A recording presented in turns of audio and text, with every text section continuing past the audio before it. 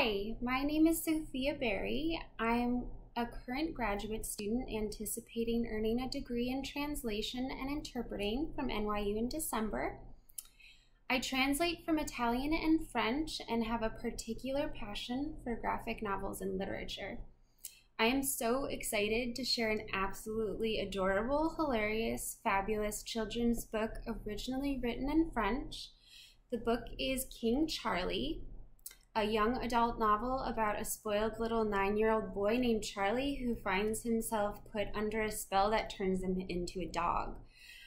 Cavalier King Charles Spaniel, to be specific. I was particularly smitten with this book because I have my own Cavalier, Lenox, who looks just like the dog in the book, although he is infinitely sweeter, more lovable, and better behaved, I will say. But first, I'll share a brief excerpt from the original French version, and then I'll provide my translation. So here's the beginning of Chapitre 1, Le Roi Charles. J'ai posé la couronne sur ma tête. Voilà, c'était parfait. J'étais parfait. Bon, d'accord, ce n'est pas très courant pour un garçon de 9 ans d'avoir les cheveux aux épaules et de porter une couronne, mais je ne suis pas un enfant comme les autres. Je suis un roi. Mon petit roi, c'est comme ça mes parents me surnomment. D'ailleurs, ils m'ont donné un nom royal. Je m'appelle Charles, comme Charles IV, dit Charles le Bel. Pas comme Charles II, le chauve, vu le tignasse que j'ai sur la tête. Pas de risque de ce côté-là. Ni comme Charles III le semble. Je suis très intelligent, sans fausse modestie, et surtout pas comme Charles IX. Il a fait massacrer pas mal de monde, il paraît, alors que je suis la gentillesse incarnée. Moi, j'aurais préféré de m'appeler autrement. Quitte à avoir un nom de roi, j'aurais peut-être un Louis ou un Philippe ou Henri et même un Clovis. Clovis, ça a plus de classe que Charles. Mais bon, on ne m'a demandé mon avis et au moins j'ai un coron.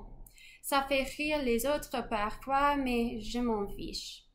Ils sont jaloux de toi, mon petit roi. Tu es si beau qu'ils voudraient tout te ressembler. Ça, c'est maman qui le dit. Je me suis donc préparée pour l'école.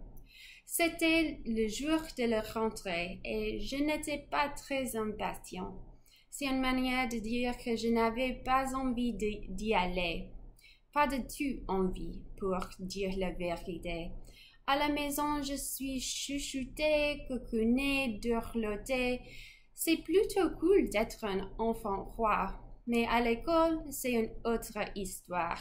Là-bas, on ne m'apprécie pas à ma juste valeur et puis il faut sans cesse faire semblant de travailler. C'est fatigant.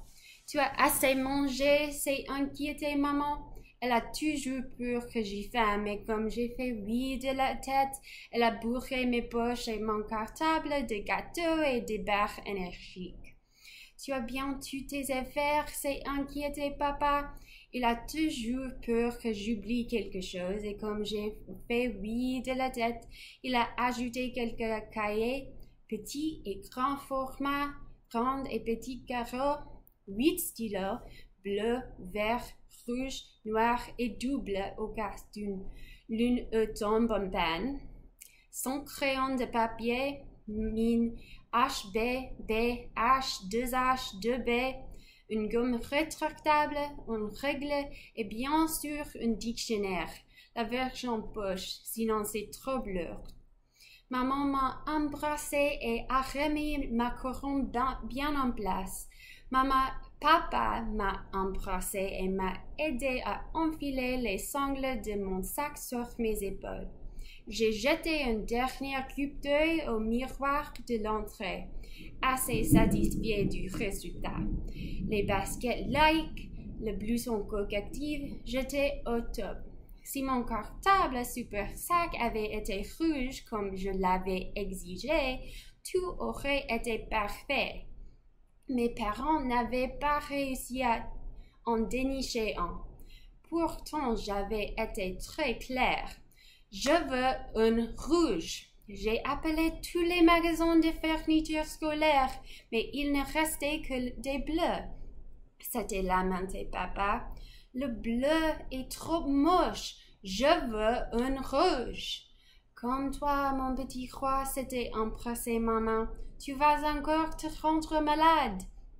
Bref, même en criant à mon écorché mes poumons, j'avais dû renoncer au cartable de mes rêves.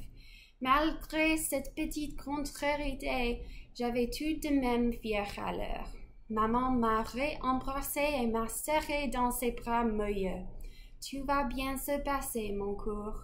Sa voix tremblotait comme de la gelée de coin et elle me regardait avec des yeux plus grands que d'habitude. Du coup, elle n'était pas très convaincante.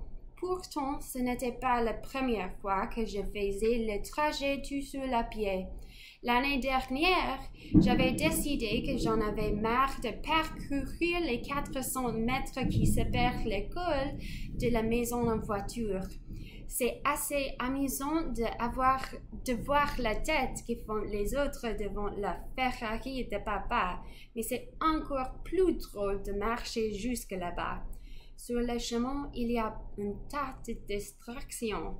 J'ai donc dit que je souhaitais être indépendant.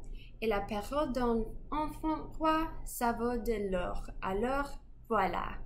J'ai ouvert la porte et je suis partie à l'école comme on part au combat. Équipée, parée, armée pour apprendre, sans craindre de m'évanouir à cause d'un petit creux. Now, I'll share my translation of the above passage, Chapter 1, King Charles. I put my crown on my head. Ta-da! I looked perfect.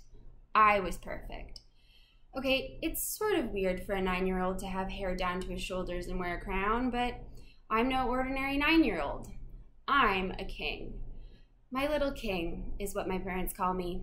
They gave me a royal name, Charles. Like Charles IV, aka Charles the Handsome. Not like Charles II, the bald.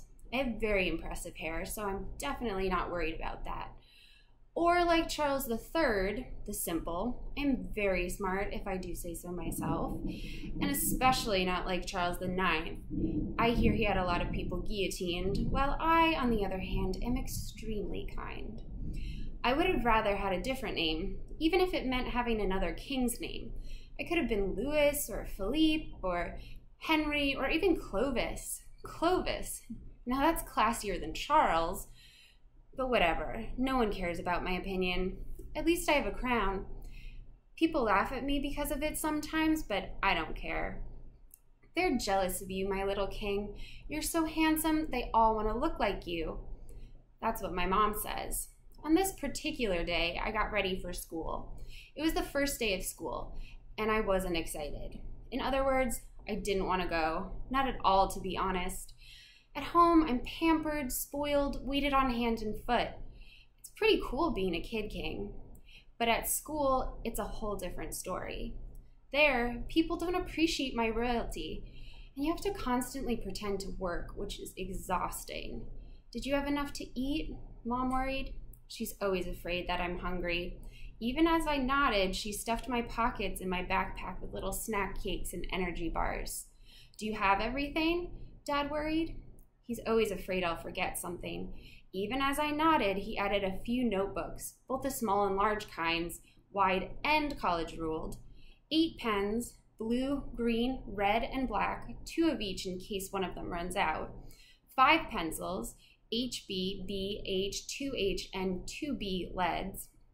A retractable eraser, a ruler, and of course, a dictionary, the pocket kind, otherwise my backpack would be too heavy. Mom kissed me and put my crown back in place. Dad kissed me and helped me loop the straps of my backpack over my shoulders. I took one last look at the mirror in the hallway, quite happy with the result.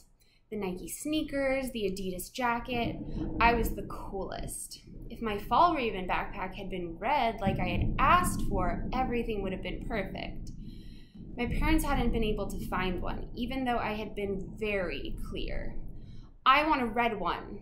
I called all the school supply stores, but they only had blue left, Dad said.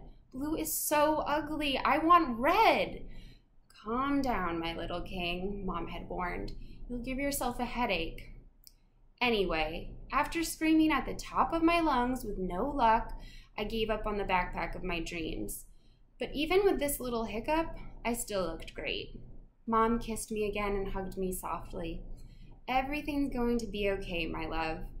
Her voice was shaking like grape jelly, and she was looking at me with wider eyes than usual. She seemed very nervous. But it wasn't the first time that I had made this trip alone.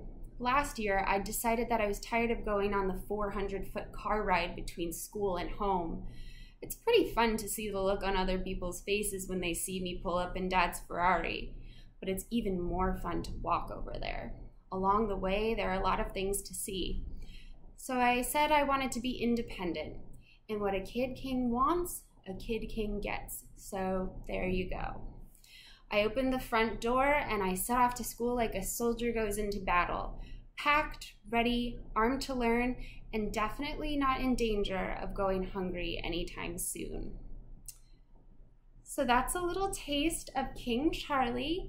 I hope you enjoyed it as much as I enjoyed translating it.